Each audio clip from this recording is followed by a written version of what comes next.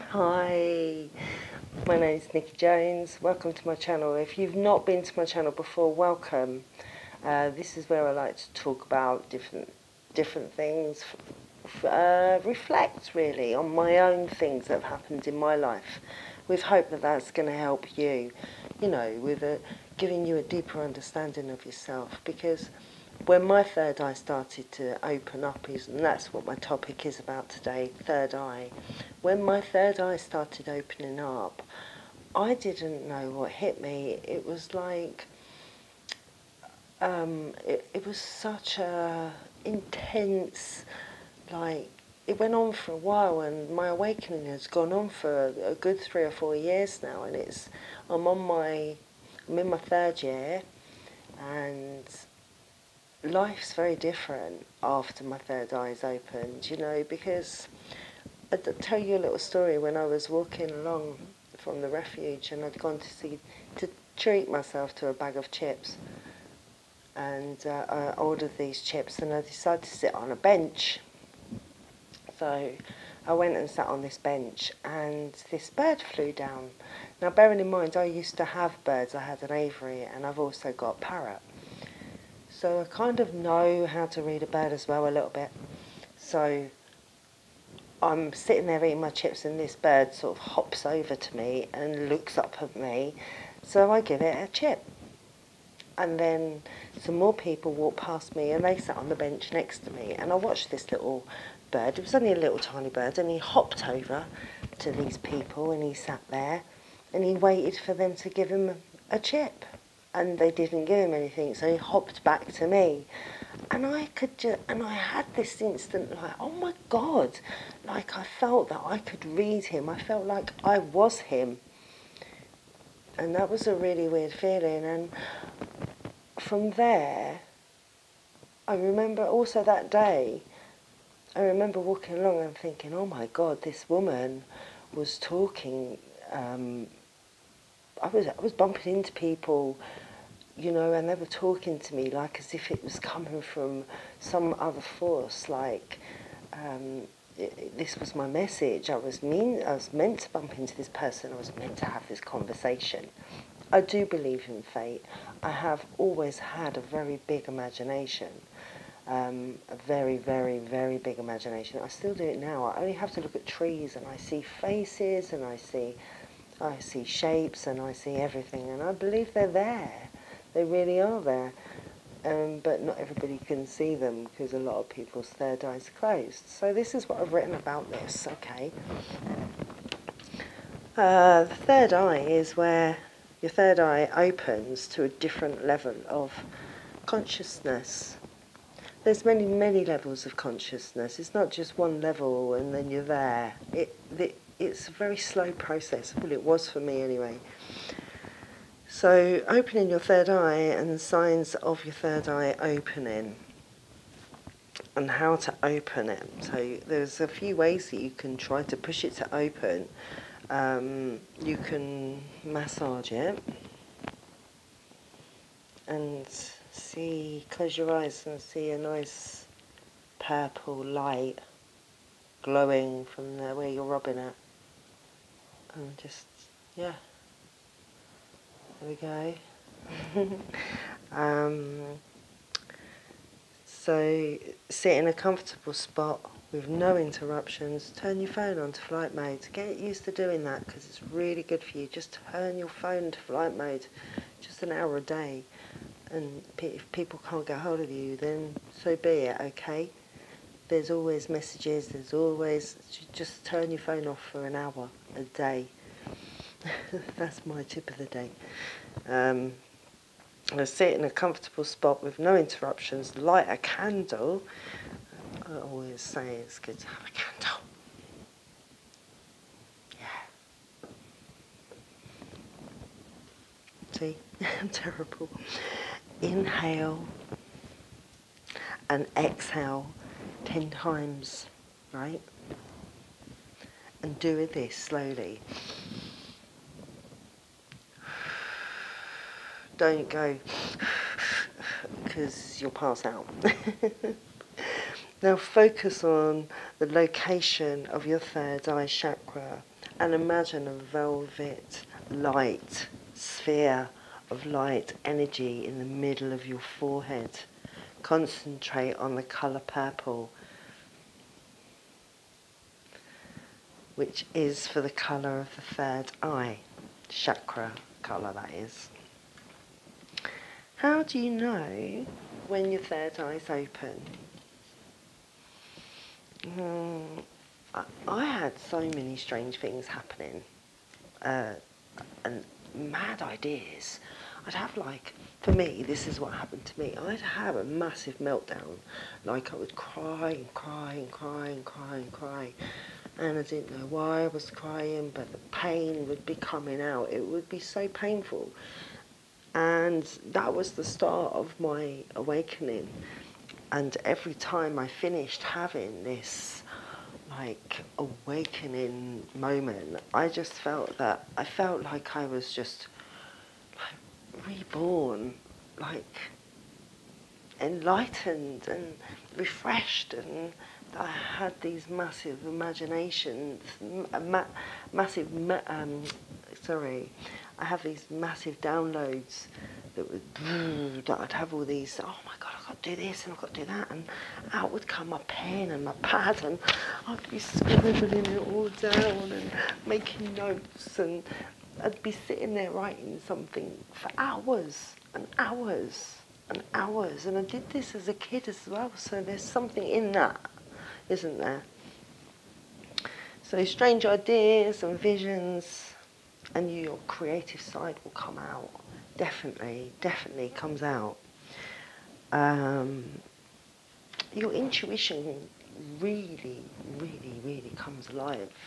You know, you get these intuitive thoughts. I mean, think about the word in tune.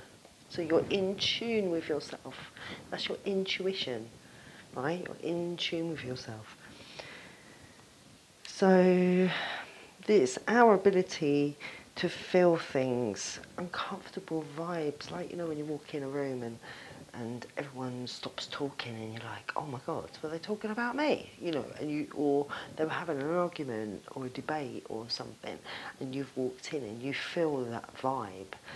It's a horrible feeling, isn't it, when you feel that? And your empathy will come out all of a sudden. You'll feel real empathy for animals and for people, and people that are helpless, Your empathy will really expand. So that, to me, once that kicks in, that's another level, right? I wrote this upside down.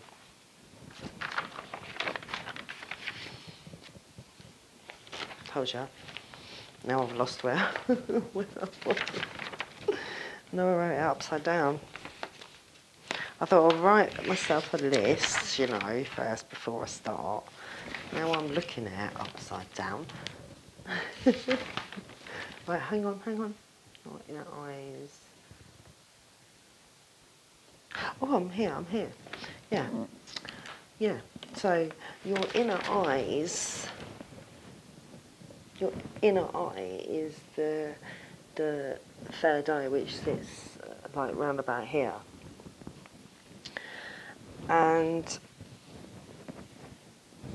you decide that you need to make healthy changes, like your diet, what you eat, what you wear, what you look like, who you go out with. Everything will change. Everything just has to change. So number 4, I've got pointless conversations, negative people just stand out to you. I could not stand any gossip, not in the slightest. I couldn't stand it. And if anybody came around and gave me drama, I'd be like, get out. I wouldn't have the TV on because I couldn't stand all the drama. I don't know if this is resonating with any of you. Please leave me your comments down there. We're on number 5 now. So your friendships will change.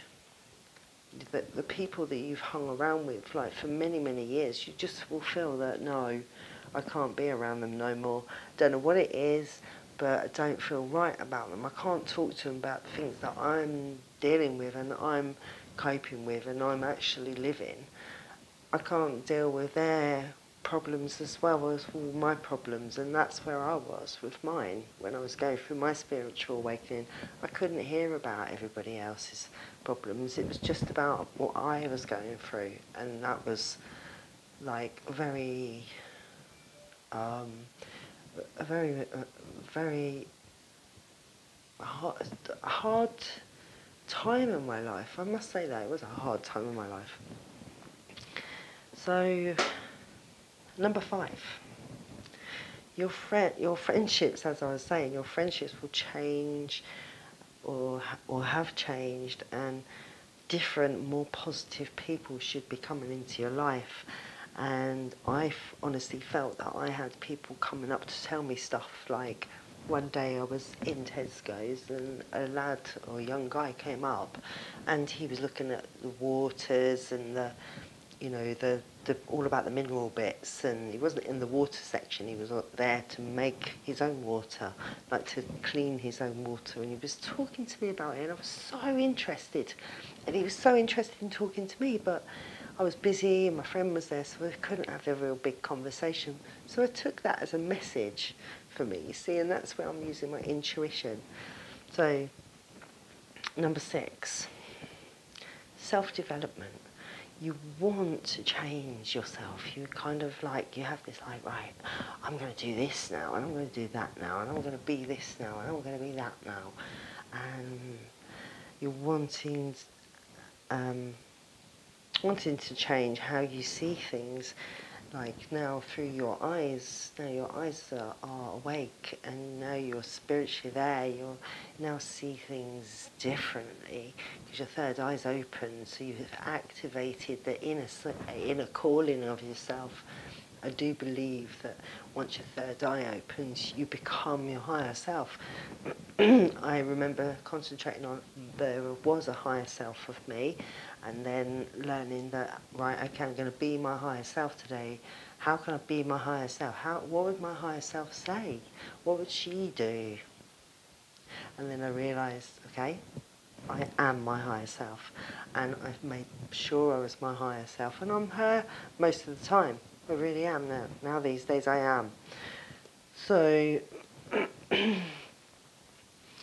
number 7, we all have our, what I call the inner eye, and it is open. I mean, you just have to know that if you have an imagination or you have an opinion on something that somebody may not have an opinion on, you're questioning things that other people may not be questioning. You're noticing things that other people may be not noticing. And even to the point of seeing double numbers, that's another one.